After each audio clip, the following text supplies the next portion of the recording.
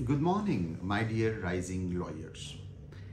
This is the part second of our series where we will guide our lawyer friends that if they are interested to be more successful in this profession of law, they must opt for a certain area of practice.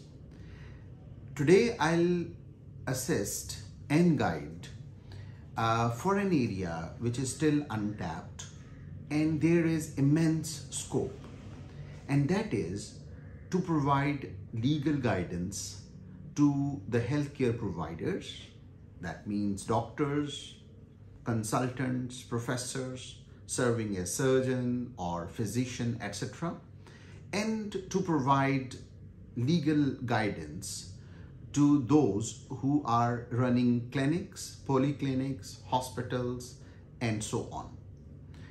Now, the point is that in order to serve them as a consultant, as an advisor, or as a lawyer, you need to focus on one thing, and that is to develop your understanding in this area of law.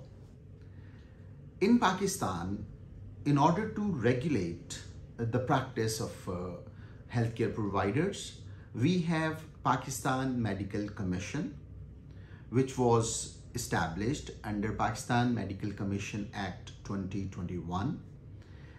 Though in recent days, a new enactment was promulgated, that is Pakistan Medical and Dental Council Act 2022.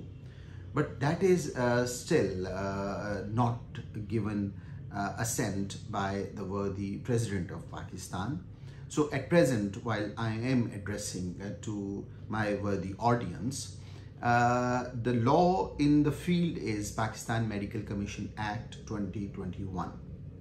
Under this act, the medical negligence, the misconduct committed by a healthcare provider, that can be taken into task or taken into a question through the medical tribunal.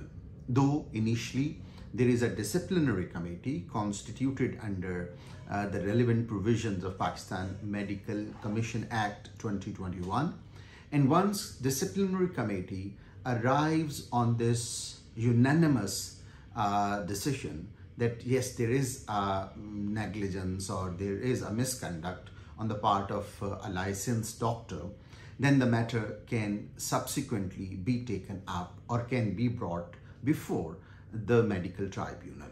That is one aspect of legal remedy.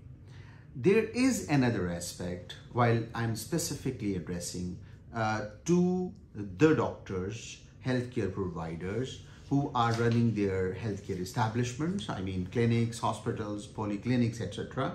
In the province of Punjab, there is another enactment which is of key importance, that is Punjab Healthcare Commission Act 2010.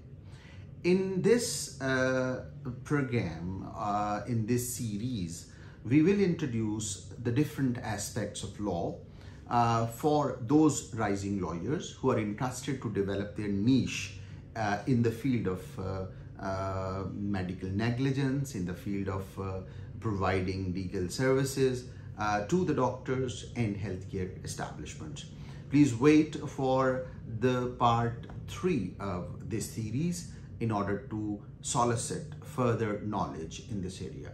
Have a blessed day. Allah Hafiz.